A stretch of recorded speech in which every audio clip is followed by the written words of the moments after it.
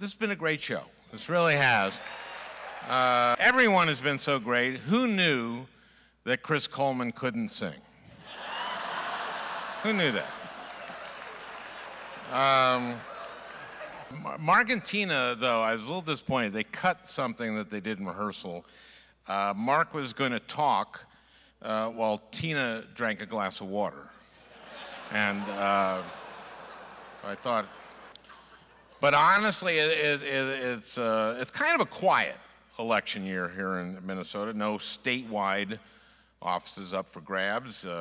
Next cycle, though, that's going to be a big one. Amy's up for re-election, and I know there's a whole parade of Republicans just itching to run against Amy.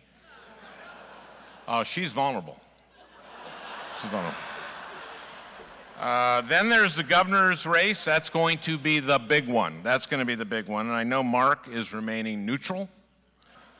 There are a lot of great candidates. He and I were just talking about that before the show, the wealth of incredible DFLers who we have to choose from. I told Mark, I bet Tim Walz would make a great governor. And Mark said, yeah, or Tina Smith. I said, well, sure. Or maybe Erin Murphy. You know, she's been kind of gearing up, but she may run. She's awesome. He said, yeah, or Tina Smith. And I said, Paul Thiessen, he's great. And Mark said, yeah, or Tina Smith. And I said, well, maybe Chris Coleman will get in if he just doesn't sing. And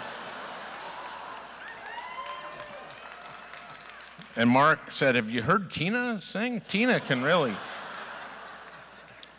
But first, we have a presidential election, and the Republicans are in kind of a bind. Their best hope for stopping Donald Trump is a guy who's the love child of Joe McCarthy and Dracula.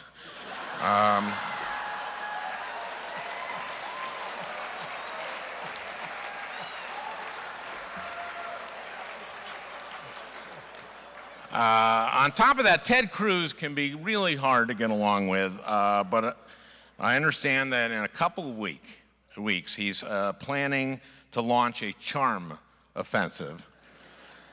He's working on it. He's having a little trouble with the charm part, but he's got the offensive part down cold. He's got that.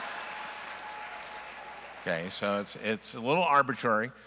Because there's nothing foppish about Paul Ryan, but this is Paul Ryan doing what he is doing now, I think, if he were an 18th century fop.